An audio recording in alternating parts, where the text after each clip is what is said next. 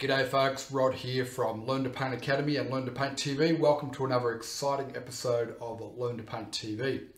Now this week I'm going to do something a little bit different. I'm going to paint a little garden scene. I was visiting my mother recently and took this photo of a nice little garden setting there with a little vase of flowers and trees and so on. So I thought we'd have a go at that just as something very different from what we normally do.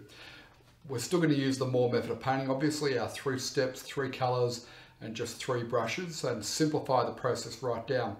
But what we want to do is try and capture that feeling of a bit of sunlight coming through in a nice sort of garden setting. I'm going to start off with ultramarine blue and the permanent crimson and just a small flat brush for our drawing. So step 1 of the Moore method of painting is always drawing in our big shapes. Now if you have a look at the photo there, this is our main sort of centre of interest, is this vase. This big tree, there's a line that sort of runs around that garden. Now I'm using a 20 by 24 canvas, a slightly bigger one than what we might normally use today. So the back of that garden sort of runs through, sort of like that. There's a path that comes down through here and then it runs that way. So that's sort of the garden bed shape that we need to establish in first. That big tree, it sits around about here. So we're on that line there, and it's running that way. Now it actually leans out of the photo, but I'm going to lean it into the photo just so that the eye is coming in to our subject here. So it's going to sit around about there. We might put some shadow out that way and put a little shadow through there.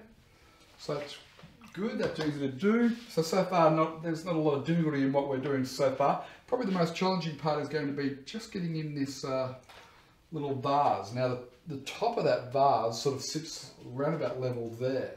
So what I'll do, I'll just pop that in here. It runs that way and then around that way. And we've got these lovely flowers that are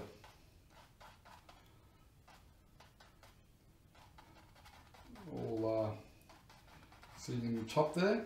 Okay. Now that's got a little lip on it. This is, as I said, going to be the part that will require a bit of careful thought and painting, but that's okay. Widens out just in that section there.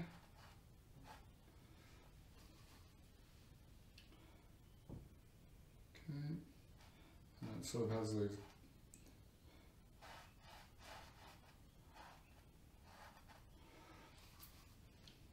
and it comes in thinner in there, and then it gets a little bit wider again.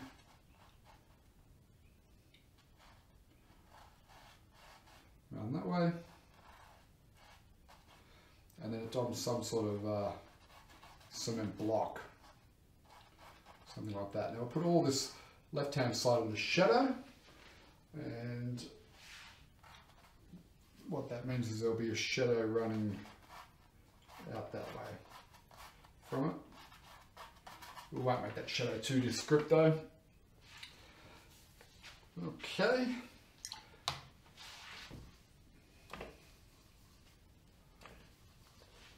Out the back here, there's another garden bed that's sort of sitting there. This is going to be really distant sort of values.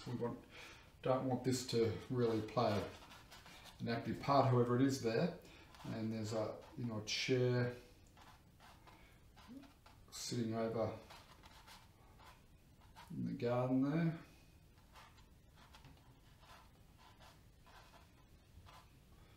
Like so, and there's a little table.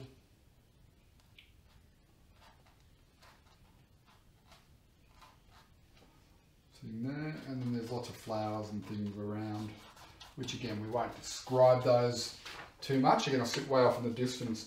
Now there is in the foreground,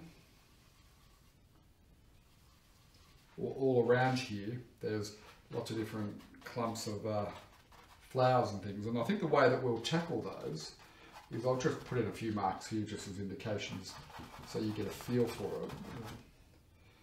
But the way we'll tackle these is I'm just going to block in an earthy tone, and then we'll just work in clumps of flowers and things in and around that.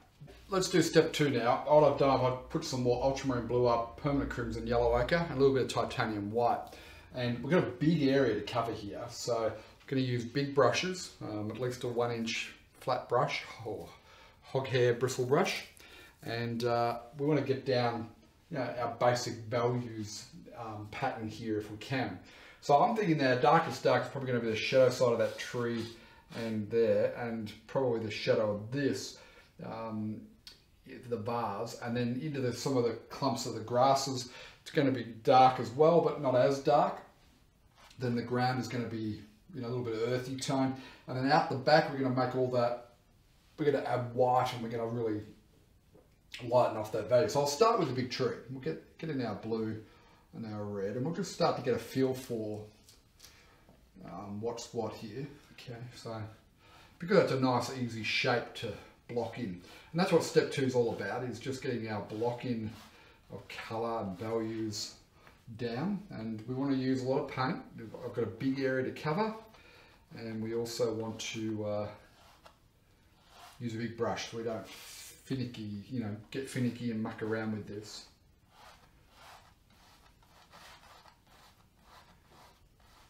We'll just start to work in some dark in here. Okay.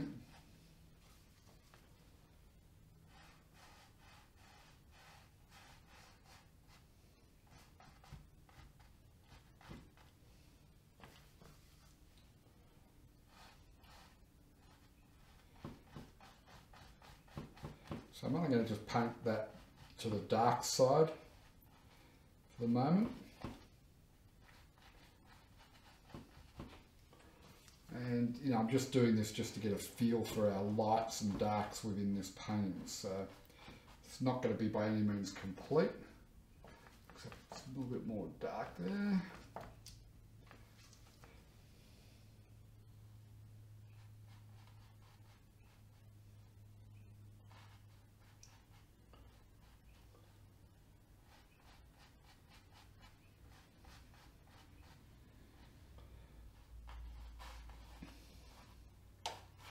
Okay, now I'm not locked into these, I'm just putting in some shadow patterns, and if I need to change those, or I don't like them, then I can do that easily. Okay, I overlap that shadow there, cool it back a little with a bit of extra blue, I'm just running a couple of them back there. Okay, so an earthy brick tone. We'll run that down here to create a bit of a brick path to about there. I'm not trying to paint bricks here, I'm just creating a feel of the path being there.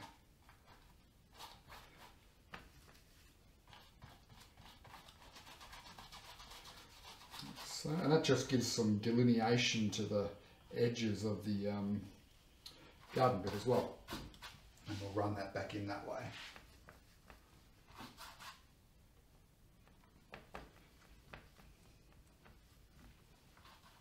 Now I need to get this earthy tone in here. I don't want it to be as bright as what we've just done, so I'm going to add in some more blue and yellow. I sort of want to get it a browny sort of earth tone. So it's going to be mostly blue and yellow, but with a touch of red just to... I'm mixing over a fair bit of paint there. Let's just test that. Yeah, it's sort of an earthy tone. And now use this to then sculpt around our vase. And so this is creating the negative shape of the vase there.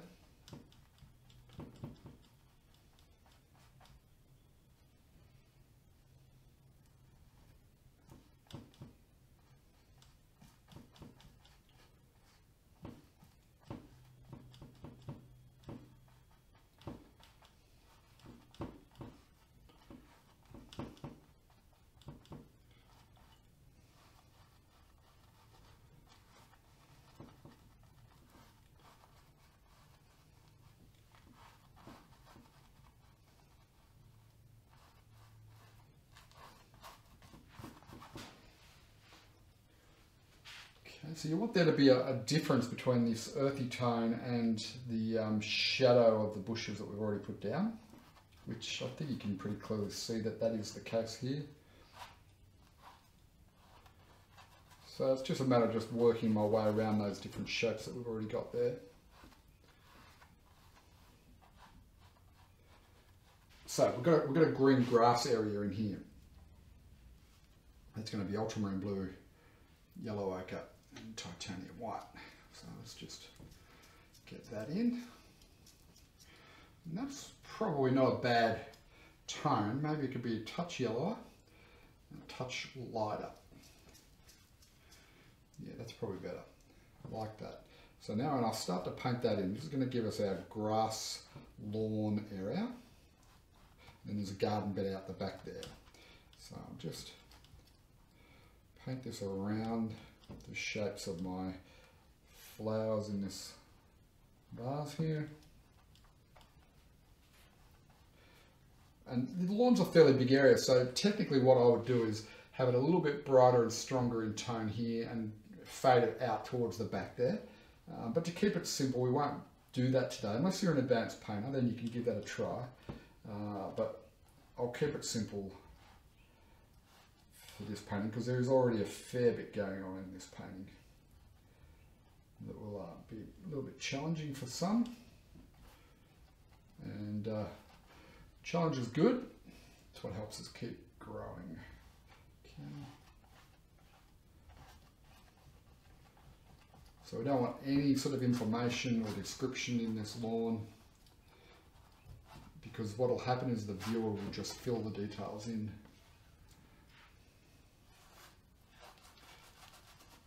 Okay. There's a little chair there that I put in, so I've just got to work around that. And there's that table.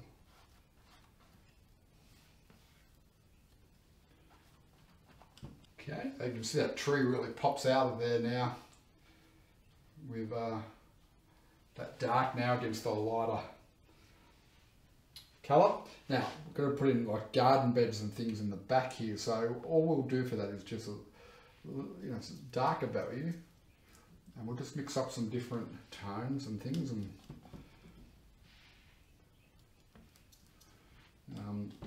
get a little bit of variety in there so it looks like there's different bushes and things.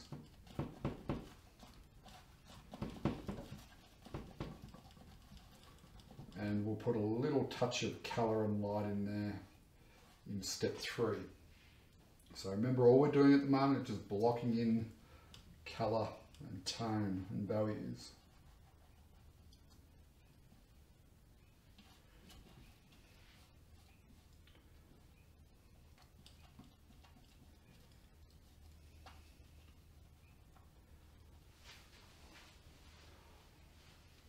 Okay. A couple of darker patches in there, just to indicate some bushes and so on.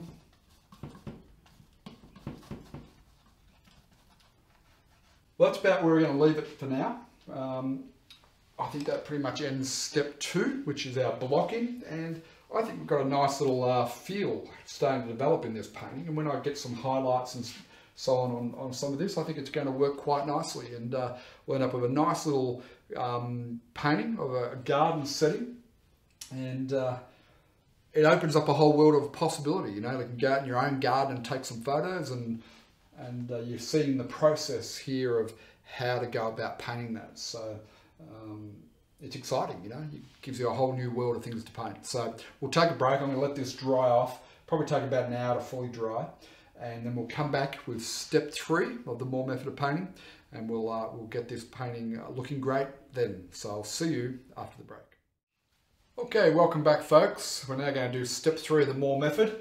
Obviously, I've given this a good chance to dry off, and it's settled down quite nicely, so I'm happy with the way things are going.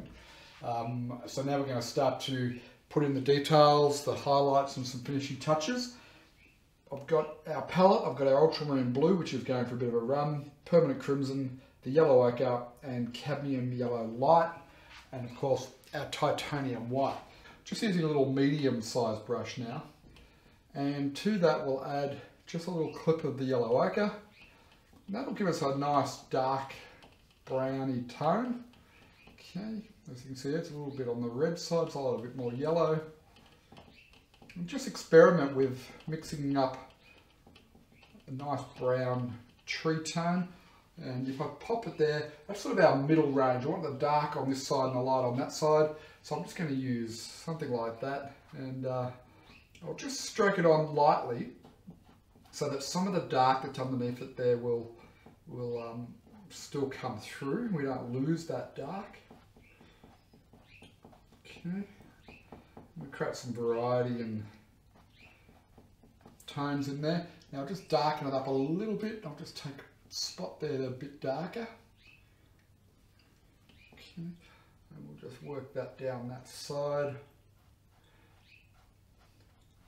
And again, I don't want to lose all that dark that we've already put in there. Okay, a bit of variety in there. To get a highlight tone now, I'll just take a bit of the yellow ochre and a little bit of the permanent crimson and white, and that'll give us a light orange tone. Okay, so you can see that on the orange side.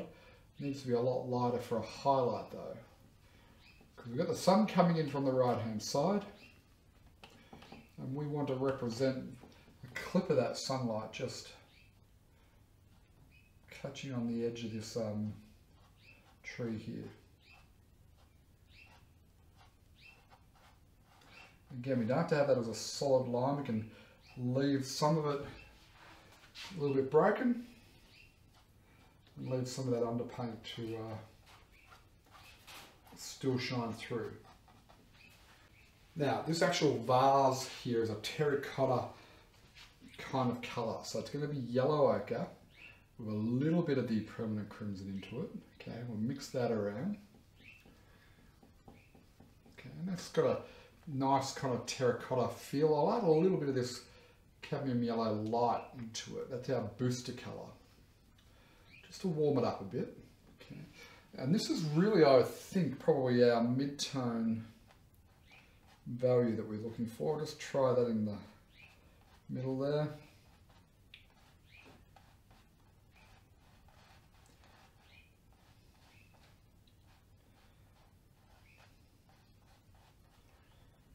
So, we've got to keep our dark side dark, of course.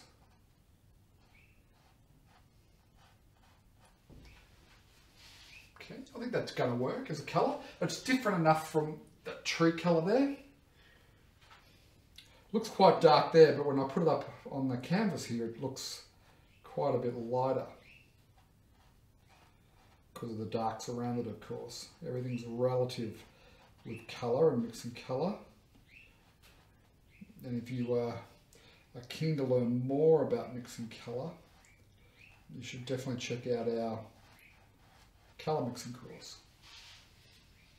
Okay. Okay, now what I'll do, I'll take that tone and we'll just darken it. We'll just in that corner there. Our dark is our blue and our red.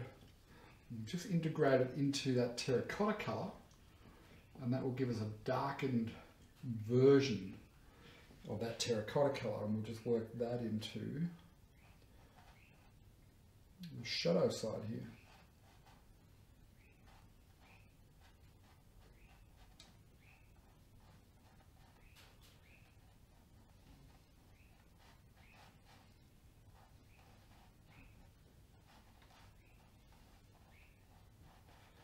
Like so.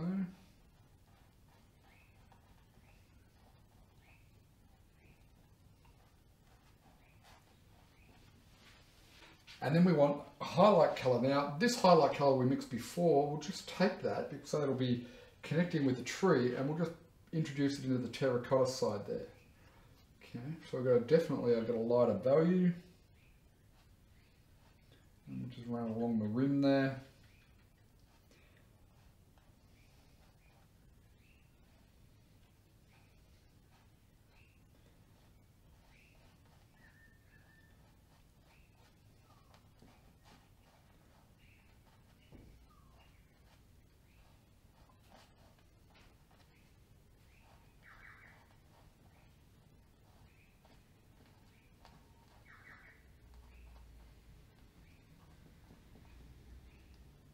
And I'll start off with the foliage in our main vase here. So we'll go for a mid sort of green here for the moment.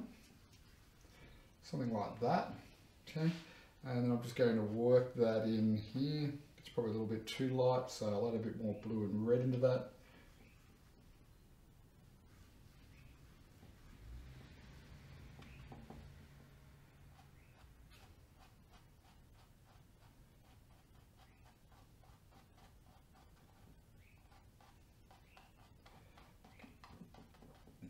Leaving some of that shadow we've already painted.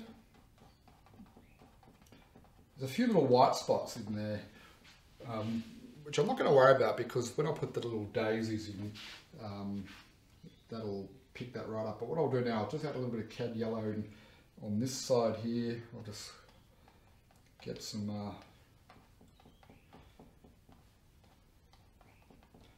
to go onto gluggy, so light brush strokes seem to do the trick. And think about the shape of these little plants that have all been planted here in the garden bed. Now you can make them whatever types of flowers and things that you would like them to be.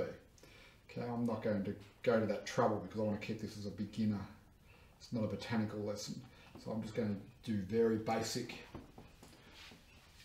sort of shapes.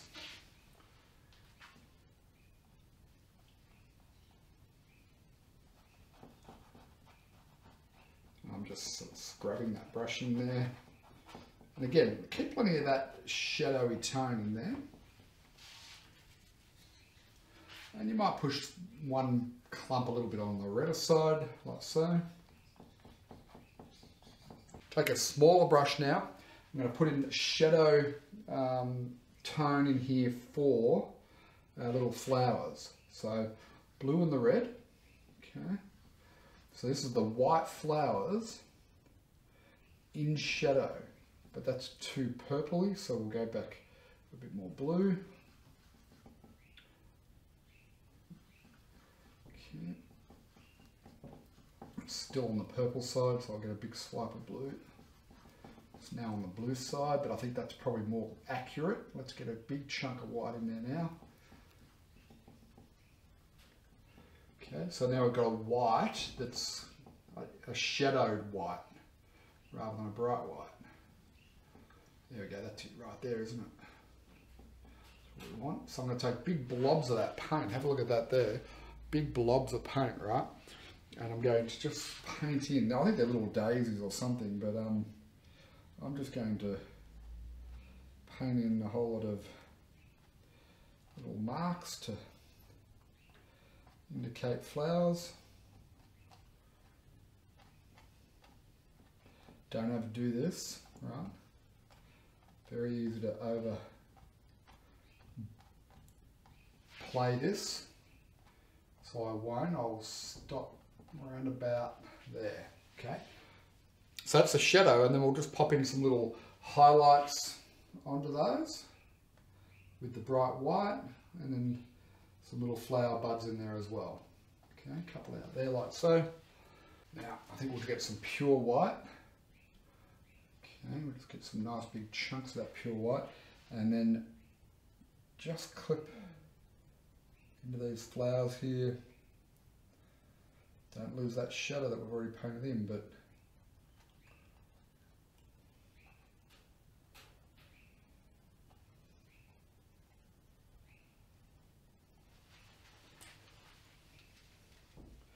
clip those in like that, and then there's sort of a little yellowy centre to them. It's yellowy orange. Just going to dab a few of those in.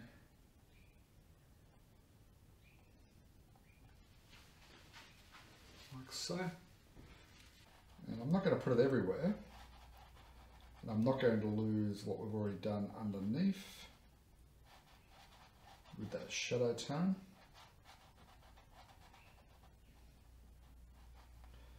I'm going to just put it through where some sunlight might be catching. So in effect, it's a lighter version of that ground tone that we've already put in there. That's now looking quite dark because of the lighter paints that are around it.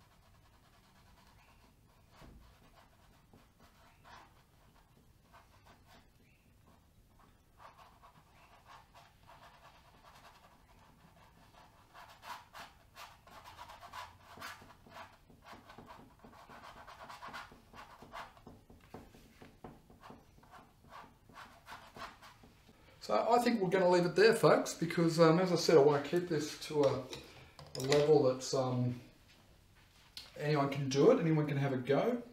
And I think if we look at the photo, that's the photo there. I think we've done a reasonable little recreation of Mum's garden, and play around with it. You can turn these clumps of bushes here. I mean, they're really, there isn't that much to them, as you can see, but if you want, you could turn them into roses and things like that. If you wanted to, you could put stakes in there to grow your creepers up and really play around with it and develop it even further if you wanted to. But as a basic sort of beginner look at how do you create a little intimate scene in a garden setting, I think this has worked pretty well. And there's a lot to take away from what we've done here in terms of separating the back out and, you know, highlighting and the shadows and so on, and then really having a focal point. That's what we want the eye to be drawn towards, is the focal point. So I hope you've enjoyed this week's lesson. I've certainly enjoyed it, a different subject, and we might do some more along this sort of line in the future. So I hope you've enjoyed it. Make sure you check out all the episodes of Learn to Paint TV by going to the web address underneath me, www.learntopaint.tv, and go and check out the Learn to Paint Academy. You can take a free course there where I go into a lot more detail the different concepts that we've just talked to you about in this project, and you can take the free course there. So go to www.learntopaint.academy and look for the button that says free course. Get yourself signed up, and we'll go into a lot more detail on the free course for you. Anyway, that's enough from me. I'll see you next week on Learn to Paint TV, and until then, happy painting and cheers for now.